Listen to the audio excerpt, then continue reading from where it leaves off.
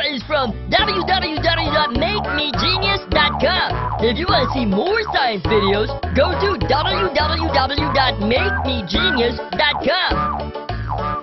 Oh, yeah, it is free.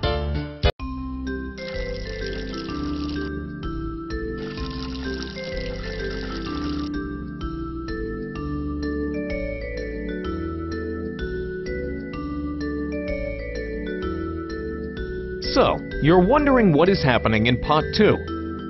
You've put in water, you've put in fertilizer and nutrients, but why is this plant not growing? Do you know what the reason could be? Let me explain it to you. It depends upon the soil in the pot.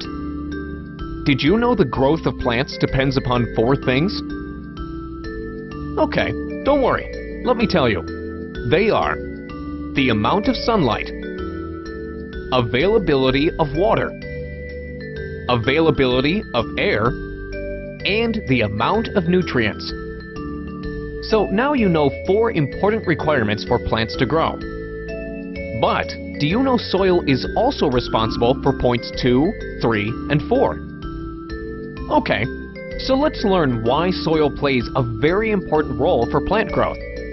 Or why the plant in pot 1 is growing and the plant in pot 2 is not growing is linked to the soil in the pots. So, there are 2 different types of soils in these 2 pots. The soil in pot 1 is good for plant growth, and the soil in pot 2 is not good for plant growth. The soil in pot 1 helps plants to get water, nutrients, and air. But in pot 2, the soil is not good for these 3 things. But let me first explain the different types of soils. Do you know different types of soils? Okay, there are 3 types of soils: clay, sandy, and loam. You see these 3 jars? All of these jars have different types of soils. Let us learn about these 3 types. The first one is clay. The soil particles are very small and very close to each other. There is some space in between particles, and it can hold a lot of water, but very little air. Let's put some water in each jar.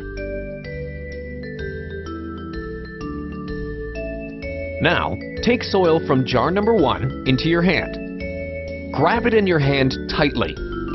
Now, open your hand. See how the clay soil holds itself tightly and doesn't break? So, it is tightly packed and holds the water. Now, see jar 2. It is sandy soil. Its particles are bigger in size and further away from each other. There is a lot of space among particles. Water passes through these pores and does not stay in this soil for very long. Now, take some soil in your hand from this jar. Try to form a ball. Now, open your hand. See? It crumbles. It does not hold any water. So for plants, it is not good. In deserts, very few plants are able to grow due to this reason. Now this soil in jar number 3 is loam soil. It is a mixture of sand and clay soil. It is best for plants as it holds water, air, and nutrients very well. Now try to make a ball from this soil. It crumbles, but it still holds together.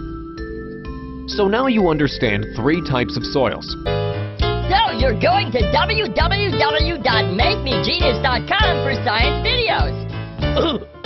It also has lots of interesting facts and PowerPoint presentations for children.